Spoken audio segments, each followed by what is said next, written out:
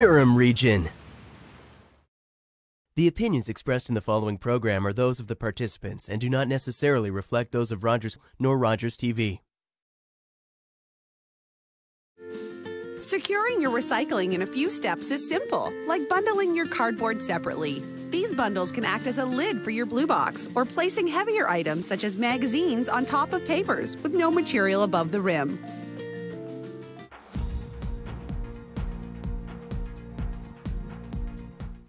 Hello, everyone, and welcome to Talk Politics. I'm Deborah Hutchison in the Rogers TV studio. Our guest this week joining us via Zoom is Pickering Mayor Dave Ryan. Dave, welcome to the show and welcome back.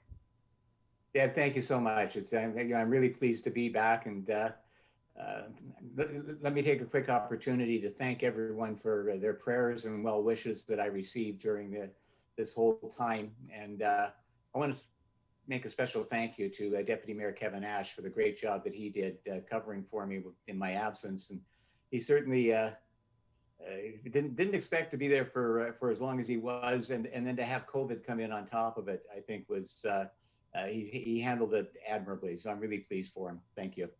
Let me ask you, I mean, there is no good time to have a lung transplant, but to have it and to have to go through that during COVID, you know, the extra pressure and the extra worry and the extra stress must have been incredible.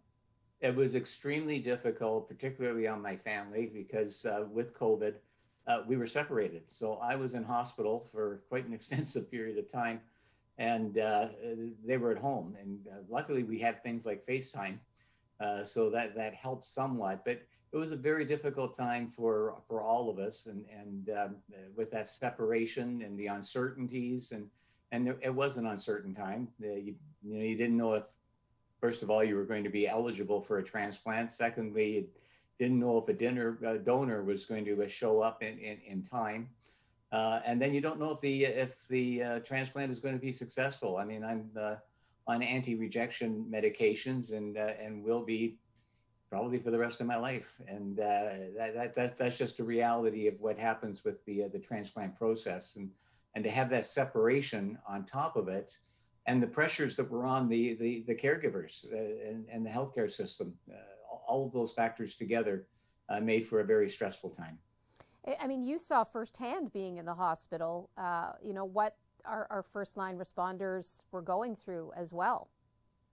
So, you know, we throw that term around that the frontline heroes, and we hope people really take it seriously, because you're right. I was there and I saw it, and they are. To see those people come in every day, the pressures they were under, and the care that they give and the caring that they give, and those are two distinct things. I mean, the care is the physical, it's the mechanics.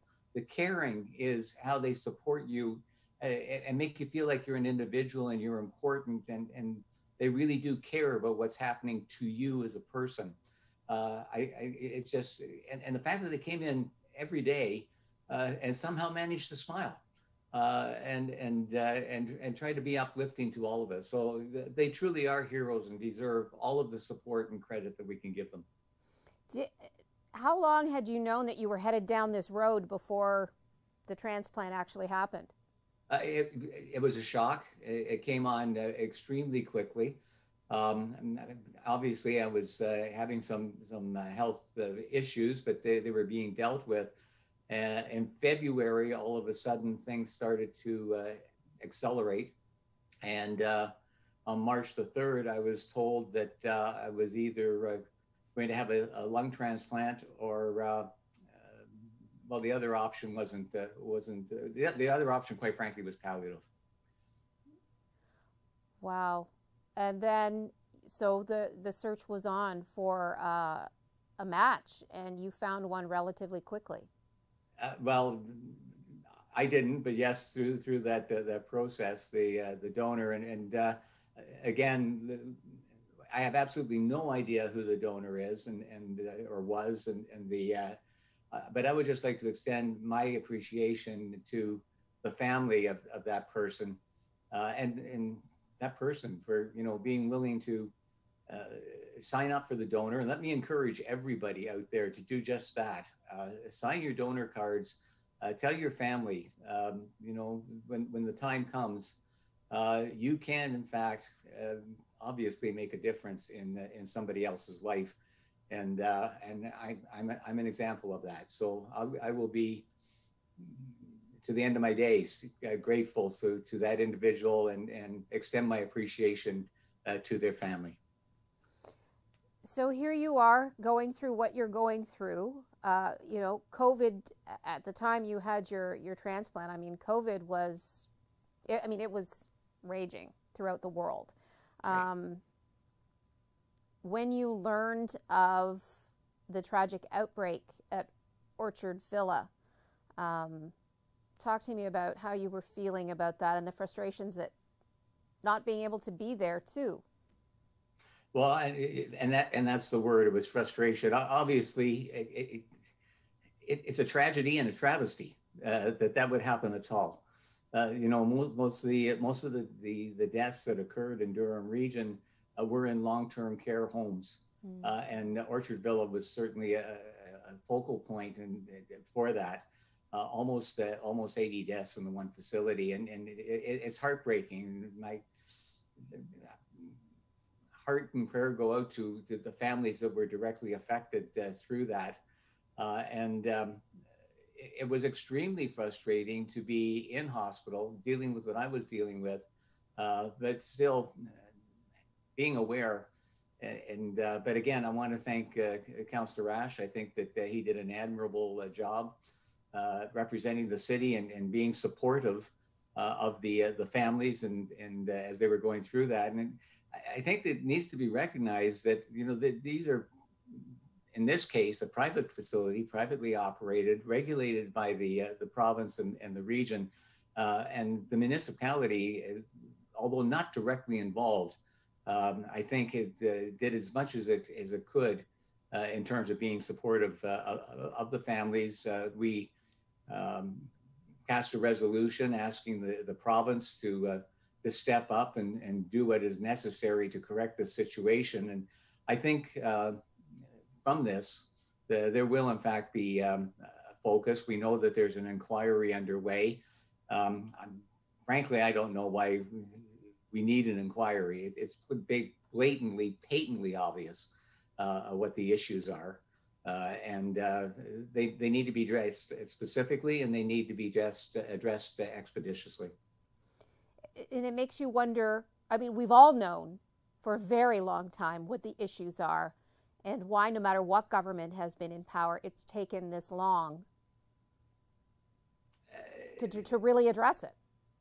Well, that's just it. It's one of these things that everybody knows about, but somehow it's getting pushed off to the side or stepped over, and it's just not acceptable. And out of every emergency and tragedy, there comes the opportunity, and I think the focus that has been brought to bear on this situation, although again tragic, and the families that are directly affected are saying, like, why did it have to come to this? And it's a good question, but it has, and I think it's now incumbent on the federal, provincial governments to step up and get this thing fixed, get it right, and get it done now.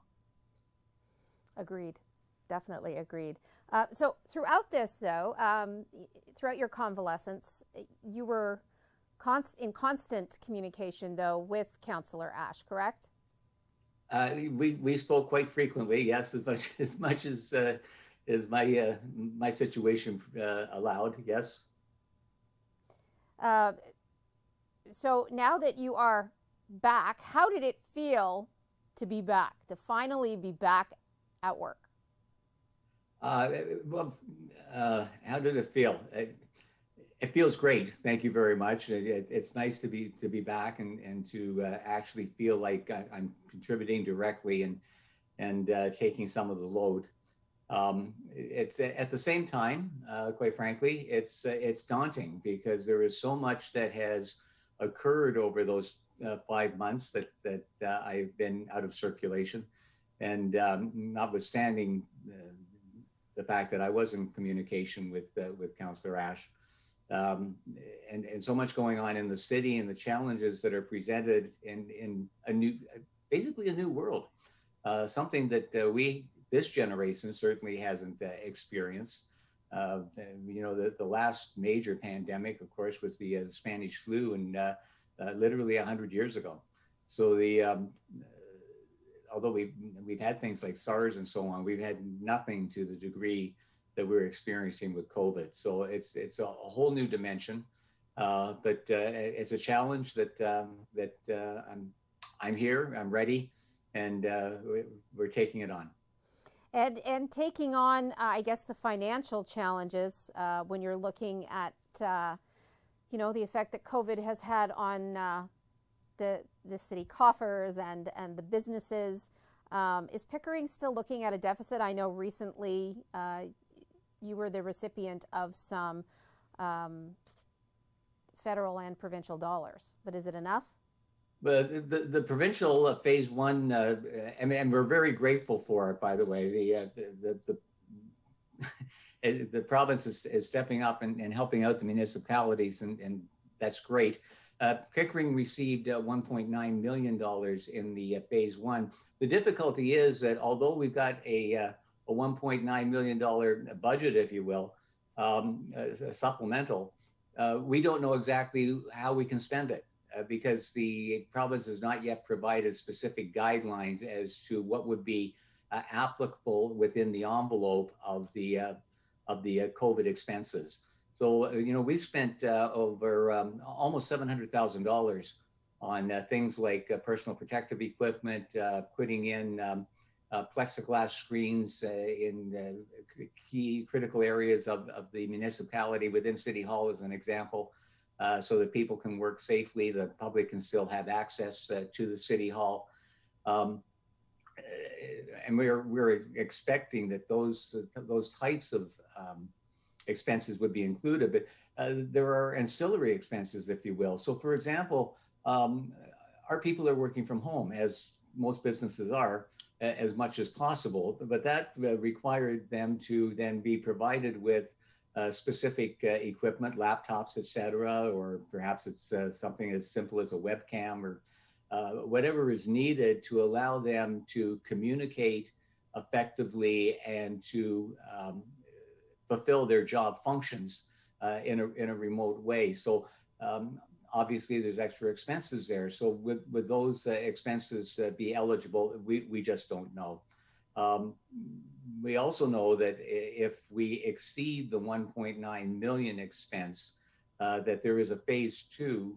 We don't know what the dollar number is. And again, not knowing what's in phase one, we have absolutely zero idea. Okay, Dave, I'm going to have to stop you there. We have to go to a quick break. More to come on Talk Politics after the break.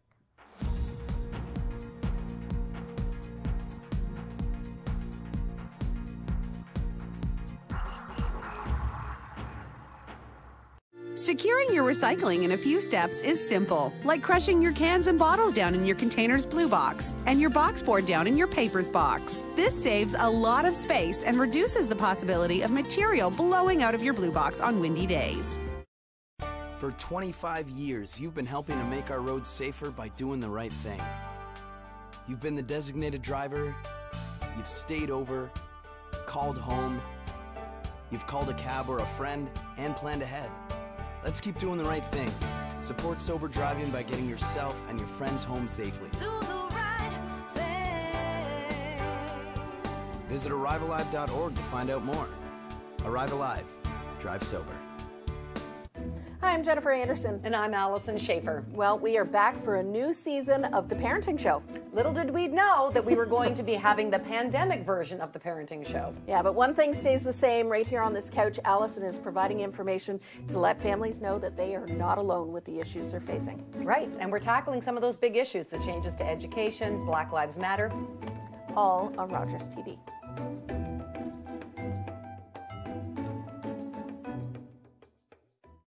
Hi, I'm Angel Morgan, host of Raising Energy. Join me weekly as I connect to spirits, animals, and so much more. That's right, Raising Energy, right here only on Rogers TV.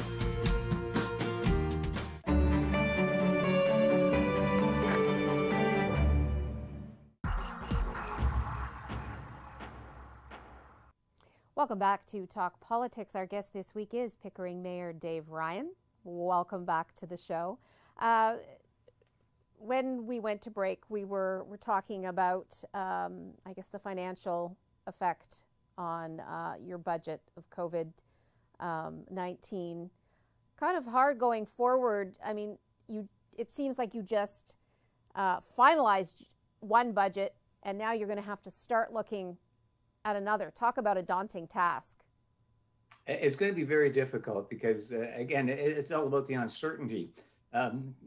We don't know when, for example, the casino will come back online, and that was a revenue stream that was projected in our budget, and would be projected into the 2021 budget. But casinos obviously are closed. They're not going to open under the current rules where you can only have 50 people in at a time. That just doesn't make any sense. So those types of uncertainties, again, we don't know how the city is going to operate. I think we all are anticipating a second wave, unfortunately, of COVID, and the implications of that in terms of city services and how we're going to adjust. And we've done this. We started in March, which was the end of winter, but now we're going to enter into a complete new winter season, and how we're going to manage the business of the city through that period is an unknown. So very much speculative, but I have a lot of confidence in our staff. We've got a great treasurer and the financial folks. He's been very, very good at anticipating where things are going and making assumptive budget projections. He hasn't been far off. So I think going forward, we're just going to have to be vigilant and continue to push the federal and provincial governments to maintain the support that they've already demonstrated through this first phase of the $1.9 million. Yeah, because I was going to ask you, municipalities are not allowed to run a deficit. So in the end, given the circumstances, are larger tax increases than you wanted an inevitability? Well, you're right. Governments and municipal governments are not allowed to run deficits. But I'll point to Toronto and maybe with some degree of angst. Toronto can't run deficits any more than we can. But at that same token, when they come in with a negative budget, the province always seems to find a way, or the federal government, to provide additional funding so that somehow or other the Toronto budget balances in that respect. And I'm looking forward to the same consideration for all of the 444 municipalities that make up the province of Ontario. You mentioned earlier the casino, the Durham Live complex. This just kind of, COVID-19 took the wind out of their sails. Well, the Durham Live project itself continues to move forward. We are providing the zoning required. I know that the Triple Properties, which is the developing group, are in active conversation with a number of companies that want to move into the Durham Live site. It's a very exciting vision that was put forward that is still being pursued. So on that front, again, everything is a little slower and cautious with the pandemic and the unknowns, but the project itself is moving forward. The impacts on the casino I've already alluded to, and we just don't know when that's going to come back into operation. I know from conversations that have been held that they obviously want to get back as soon as possible. But again, we have to be realistic and cognizant of the potential health effects of large people gathering together. So that's kind of a wait and see proposition.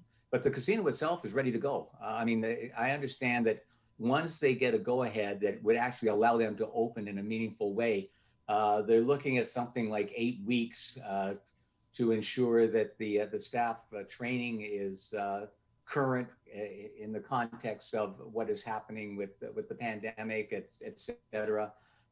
Some people refresher courses, if you will, because there was a lot of new hiring, which is one of the big benefits to our municipality was the increased employment base.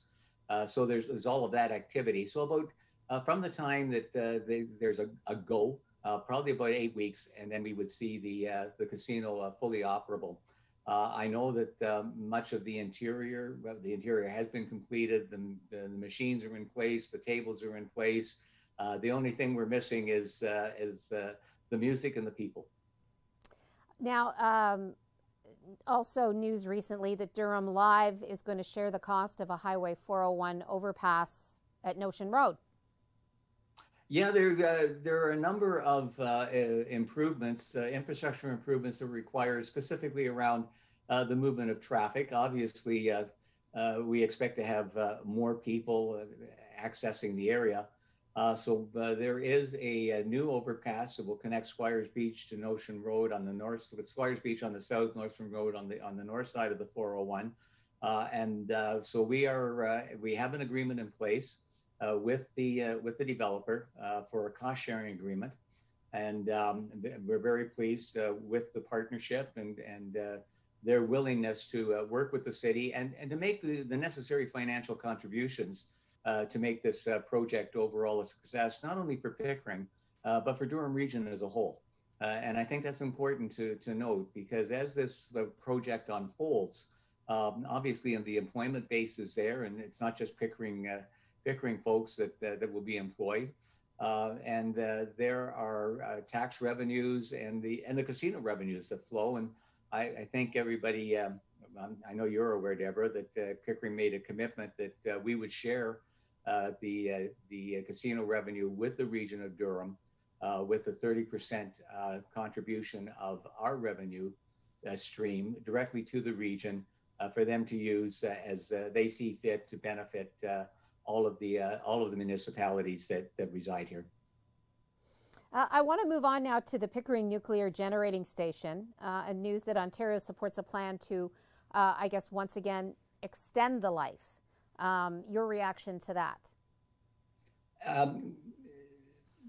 The plant is operated effectively, efficiently, and safely in our municipality. It's been well received. It is going to be decommissioned, and there is, I consider this more of a wind down process. So, it's extended into 2025. It was 2024 into 2025. I'm supportive of that personally. Council overall, I believe, is supportive. The good news is that with that decommissioning, the city of Pickering has, OPG, as you said, the city of Pickering will be the center of excellence for decommissioning. So they're going to use this decommissioning of the largest CANDU nuclear site in the world to create a center of excellence that will provide an opportunity again for employment growth in the nuclear sector. Will provide an opportunity to partner with Ontario College or university is a good example, and to build expertise and attract people from around the world to this municipality to learn and how to do this effectively, efficiently, and safely. So I'm overall supportive and pleased that we continue to work hand in hand with OPG and the Pickering Nuclear Generating Station. Okay, we're rapidly running out of time. We've only got about 3 minutes left. So I do also want to talk about the decision that was made this week, Pickering moving forward with anti-Black racism initiatives and a task force. Well, with 2 minutes left, it's important to say we acknowledge that there is systemic racism. We are committed as a municipality and as a council to work with our Black community to identify specifically those points of concerns, too small a word, but the pressure points that have to be addressed. We have a three-pronged approach. one with an external consultant, basically a peer review, one with an internal review, which is made up of city employees who represent a broad range of race and culture, but specifically focusing on the Black systemic issues. And thirdly, we have a community-driven task force that is being populated by across a broad spectrum that will include business and the general population. Specific groups that have organized around this issue will be invited to participate and contribute, so that we hear specifically the Black lived experience and the difficulties that are being presented. And then we are going to work together with them to find ways to break down those systemic barriers, to remove them specifically within the city of Pickering to the best of our ability, and also to have the city of Pickering as an influencer in other areas, such as education, such as health, such as legal, such as policing. Those are things that we don't directly control, but I think there are things that we can and we will do our best to influence in a positive way to break down this systemic barrier to our Black community. So with just 1 minute left, gosh, the time always goes fast. I'm going to leave this last minute to you. What are you looking forward to most about the coming year as your role as mayor? Well, I think obviously we're all hopeful that we'll get past the pandemic, and I'm looking forward to the things that were driving Pickering previously. We have a tremendous growth opportunity and excitement. Our downtown city center, I'm just so excited for that project. It's still there. It's still committed by council and the developers that were involved. It will be slowed, obviously. But to create a downtown, to create a place that has never existed within our municipality is an extremely exciting prospect. And I'm very, very pleased that I'm back in time to actually see that start up again and get it well established. Okay, and we are glad to see your smiling face and that you are back in action. On that note, we are out of time. Our thanks again to Pickering Mayor Dave Ryan, and thanks to you for joining us. Until next time, I'm Deborah Hutchison.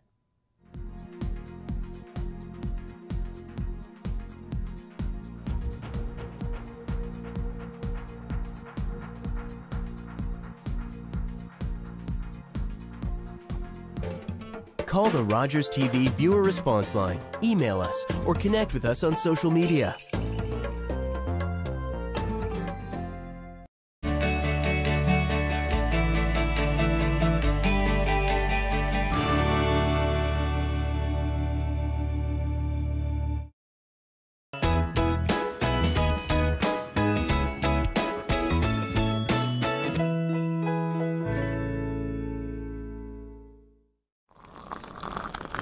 That cup of coffee in the morning may seem like the only choice, but is it really? Caffeine found in the coffee bean does block the drowsy-causing effect of chemicals, but that can only last for so long before we crash. The honey and tea way of getting out of bed is reaching for a cup of superfood matcha green tea.